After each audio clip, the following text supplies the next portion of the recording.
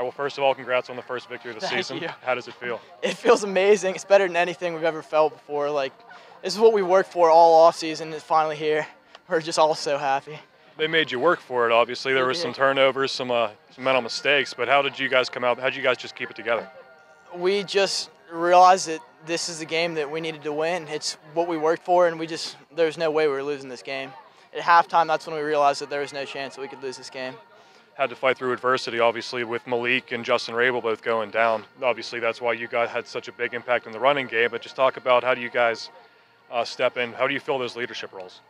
You just got to keep your heads up and make all the younger kids just lead them, because once their heads are down, everyone's heads go down, and it just gets worse from there.